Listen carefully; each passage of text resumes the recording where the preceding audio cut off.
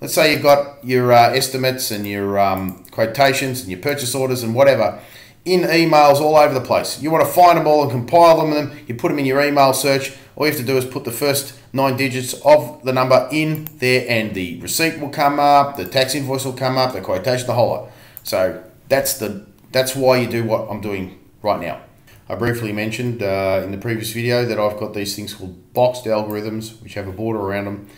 We're going to look at the first one. It's our invoice number generator. Why do I want it to generate numbers automatically based on date, as you can see? Is because all these spreadsheets are going to end up in different folders and files and everything, everywhere. How are they going to relate to each other? How is the third invoice of the year going to know about the second invoice of the year, right? Unless we open up the same spreadsheet over and over again. We want this to be independent. We want all of these spreadsheets to be independent of each other, because I could copy, paste it, rename it, do everything. So we're going to use date, because they're sequential throughout the year. Now what have we done here? We've got this 0101 and we've got a function called year now, just to pull up today's year. Now you can go into formulas and work out what these are, all these formulas and so forth. I can go into time and date formulas, which I'm currently in now. All of them, they're all in there, and that little button there on the top left, function wizard. And you can watch individual videos all over YouTube on what each function does, but no one's really putting it together in a package. That's why I'm making these videos, the E-CRM videos.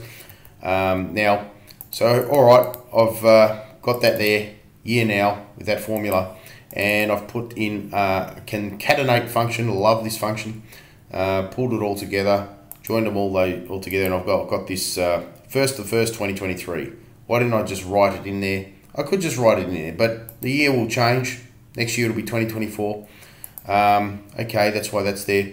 Now I've got this date value function, which converts that, which is really text right now, reference text, as you can see. I'll often put little annotations here to tell me what's going on, and not making my formulas complicated.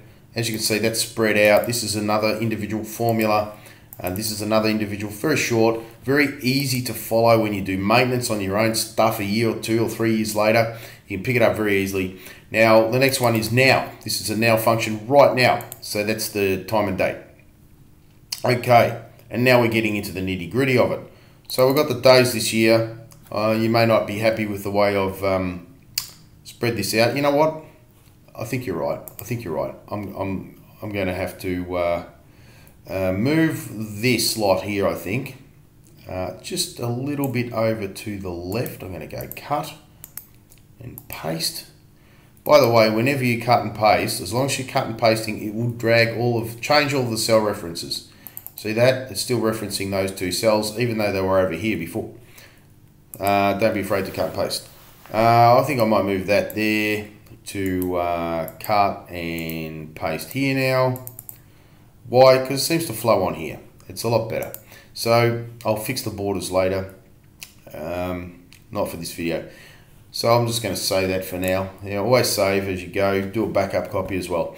Now, so I've got my time now and a reference date value here of the first day of the year. So I've got this formula here now, number of days this year, which is called, the formula is days. And then you put 2 dates in there, I8 and I7, which is those 2 cells. And the number of days between them is 122. So hypothetically speaking, if this was the 2nd of the 1st of 2023, that would come up with the number 1. You say, but hold on, it's the 2nd day of the year. Yes, it is. It is the 2nd day, but that's where the 18 hours come in. So we don't have to put an add 1 in this formula. Just leave it as it is. And I put round down because I don't want it to say round up to day number 123 right now, because we're past the halfway mark in this day. It's after 6 p.m.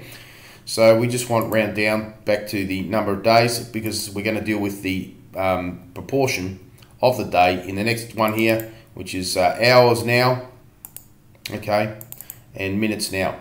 Now we've got these multipliers. This is multiplied by 1440 to bring up how many minutes there are in each day. And and we've had 175,680 minutes so far in the year, over 122 days, plus another 60 minutes times 18 hours, plus another 58 minutes. It's nearly 7 o'clock. So we add that up and we get the total minutes. I might even in year. There we go. That looks good. So I'm going to say that every time I make a change. So now I've got that. Now I want this. I want 23 at the start of my number, because that's going to tell me what year it is. And that's just the write function. Write the reference cell and the first two digits, 23. 22, first two digits from the right, that is. Okay, I'm going to put a dash there. Now this one here, what if it's the first minute of the year? And my invoice number will be 1. I want another 5 zeros in front of it. So I've got this formula. That number there, if it's less than 100,000, put a 0 in this cell. See that? It's an if function. Spread your formulas out, make it simple. There you go. If it's less than 10,000, put a 0 here. And so on and so forth. All the way down to if it's less than 10, put a 0 here. So in the first minute of the year, I'll have an invoice number 000001. So I want those 6 digits. I want all my invoice numbers to be sequential, obviously. So this is sequential. It's not sequential as in immediately after by 1 digit, but it is sequential, very important. And this date reference is allowing us to have these spreadsheets saved in many different folders from many different jobs and invoices and so on and so forth. Now, it's the only way to do it. So we've concatenated the lot, and there it is. Love that function. And I've got this QTE on the end. That, by the way, that space is there. It's just an empty cell with a space bar hit, just to give us spaces there. Keep it simple, stupid. Right? Don't put all these complicated spaces in your concatenate formula. You can do that in pardon me, you can do that in there, but no, keep it simple.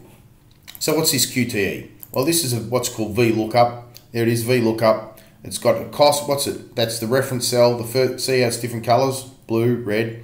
The first stage in blue comes from this reference area here, quotation. See that? It's saying quotation.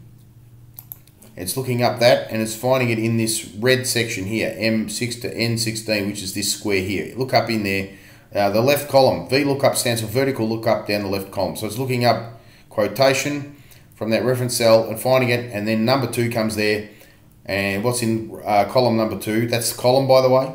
Look up column number 2. It's got QTE in it. And the 0 is just saying, yes, it has to be exactly that. All right, that's just some tolerance number on the end. So that's that. Let's see what happens then if I change this quotation from the drop-down menu, which, funny enough, this drop-down menu, if you look at it, data validity, this area here is referencing, where is it? Should be referencing here. I'm pretty sure it does. M6. Yeah, there it is. M6. M6. Yeah, that's the start of the array. So it's referencing this actually, just the left-hand side. And that's where that comes from. Look at that again. Data, validity, cell range. Put your cell range in there. Error alert. Always get rid of this. It's annoying. That way I can fill anything in that cell if I want. So, all right, let's change it. Estimate. Okay. Now it's looking up VLOOKUP estimate. Put the abbreviation in there, EST. So that's where I get my invoice number from. Fantastic. But right now it's sitting. It's 176,824 minutes past the New Year's. And we've got this other number, an older number. What's that all about? Well, that there is also a drop-down menu. Just 2 options there, surrounded by orange. I've decided to put orange around my reference ranges for drop-down menus. That means that should have a border as well, shouldn't it? And it should be orange. because that's a drop-down menu that I just pointed out. Yes, save that. That's just my way, that's just my thing. It's not mandatory. If I look at that, I know it's a drop-down menu. And probably I could do VLOOKUPs as well. I might be changing that border to, I could do a border around that and make it red, because that's what it comes up as in the formula. There we go. Now I'll do this again. I'm going to add a line here and a line here, not there, and here, and change that color to orange. I wonder if I can get rid of this and it'll still keep it or not.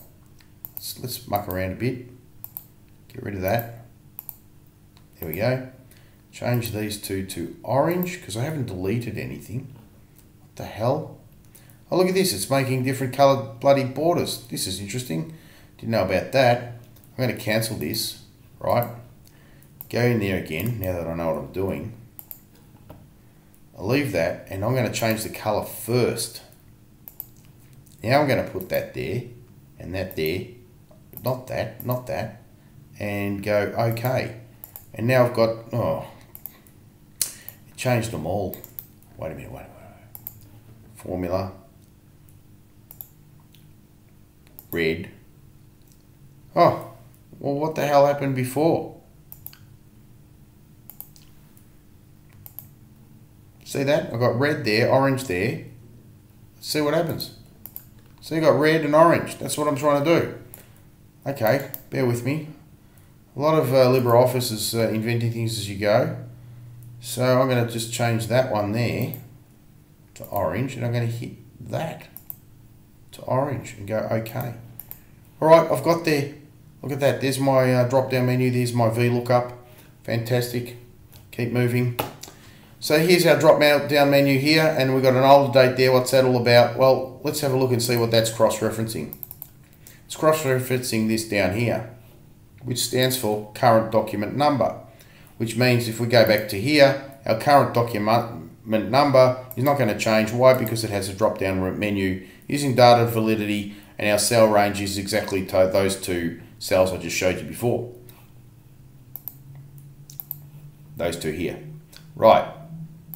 And that's not going to change unless I pull down the drop-down menu and change it, right? So it's static. That's another thing about drop-down menus. It keeps numbers static. If other things change, the number in there won't change because you require a drop-down menu to change it. Fantastic. I want the old number, right? Because now it's gone from an estimate to a, well, let's just grab that old number there. Estimate. And now it's going to be a tax invoice, okay? And I'm going to drop down that menu. I'm going to keep that number again by going to the second option. The first, that's right now. That's when I want to start afresh. And now I've got the same number as the quotation and estimate, but it's got INV on the end to differentiate and identify what it is.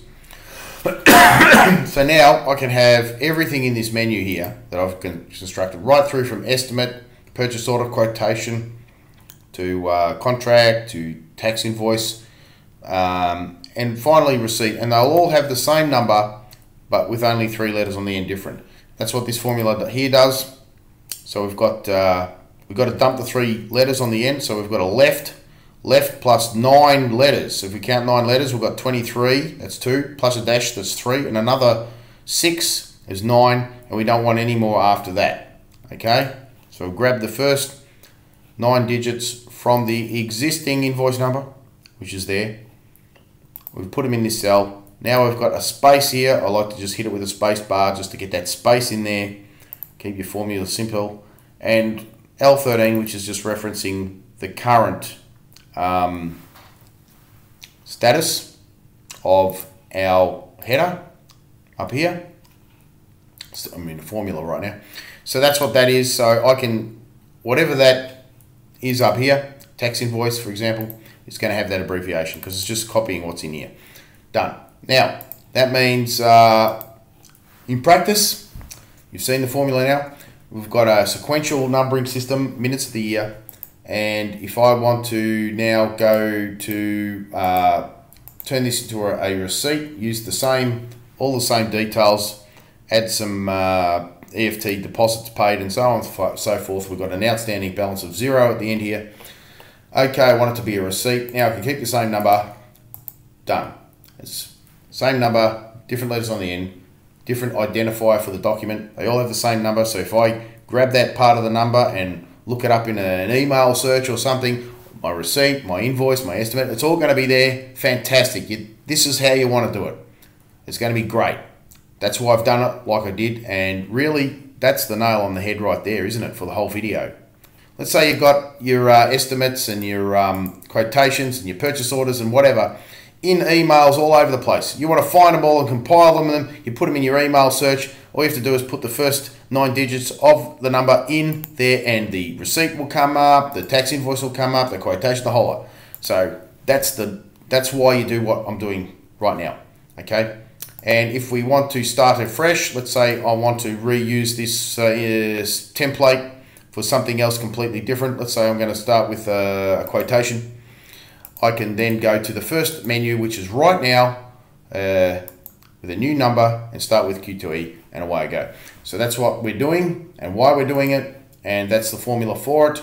I'll clean up those borders a bit, and good luck to you.